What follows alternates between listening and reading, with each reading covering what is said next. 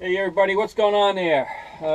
I'm back from my trip, so I'm in the process of cleaning out the van and whatnot, and I just emptied out the fridge, freezer, got it thawed out, dried out, and cleaned up, and I thought I'd show it to you real quick.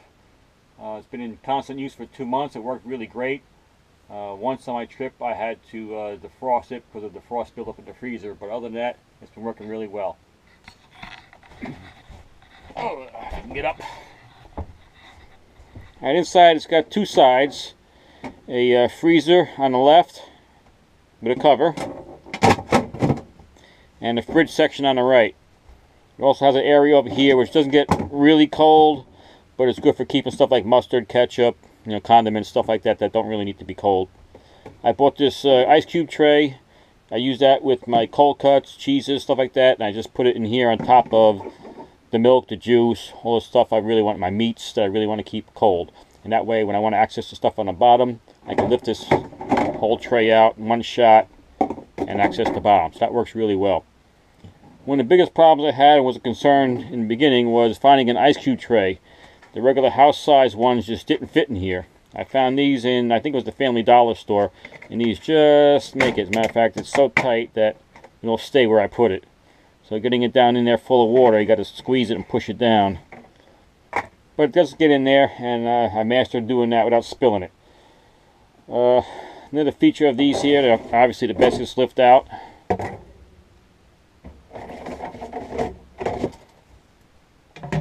Once the baskets are out, this center wall here comes out also.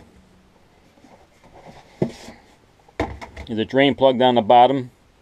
And in this configuration like this, with the wall out, it can be all one big refrigerator or all one big freezer. So you have that dual capability as well. Fridge, freezer, or fridge or freezer. It's held temperature really well. I had no problem with it keeping things frozen. The freezer side kept things very frozen, no problem at all. It had nothing to thaw. I had ice pops in there, fudge pops, ice cream, ice cubes on the bottom, no problem at all. So it really works well. One of the biggest things I liked about it was the quiet level. It's very quiet. You can barely hear it kicking in at night when you're sleeping, and it's dead quiet in the forest. I'm very pleased with that. I was afraid that it would keep me up at night, but it's a nice quiet unit. So after using it for 2 months straight, I highly recommend the Dometic Fridge. And if you're looking for one, don't hesitate to buy one. It's well made, well constructed, runs well, nice quiet unit. Power draw isn't too bad. It's actually less than they say in their specs. I think in their specs they say about 4 amp hours. I find it runs between 2 and 4, more towards 3 or slightly below depending on ambient temperatures and whatnot. So the draw on it isn't that bad.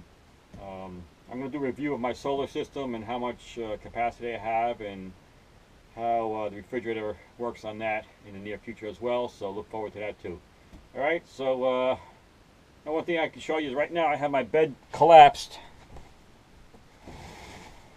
and my motorcycle out, so you can just see all the room in here right now with the bed unfolded and the bike out. I could actually walk around in here standing up, and it's pretty nice. I really love the high top. I was concerned about the high top when I first got it for clearance in the forest, and I did not have any problems. There was only one spot in the forest where overhead clearance was a problem, and that's because I was down the wrong road. It was actually a logging road that wasn't in use and it was overgrown, and I had to turn around and get out of there. Other than that, no problem with the clearance. So if you're thinking of a high top and worried about the clearance, don't worry about it. The luxury of the high top is much more beneficial than not having it, so go for it.